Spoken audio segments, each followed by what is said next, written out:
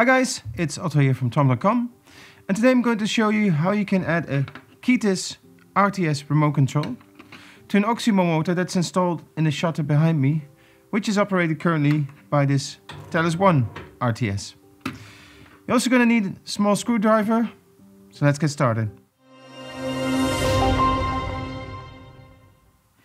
Okay, so the first thing I'm going to do is take the Telis and put the motor in programming mode.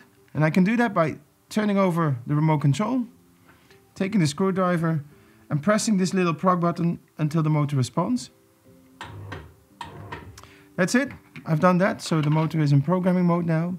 So now I have to add the Keytis. I have about 2 minutes for that. So what I'm going to do is take the Keytis, turn it over, and then there's a small opening here that I can put my screwdriver in.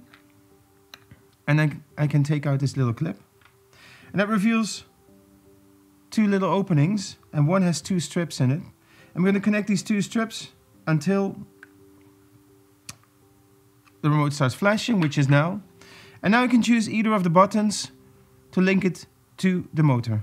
I'm going to press this one until the motor responds. That's it. And as you can see now, I can press the button and the shutter will respond. And the way the button works is once you press up, it moves in one direction. You press again, it stops.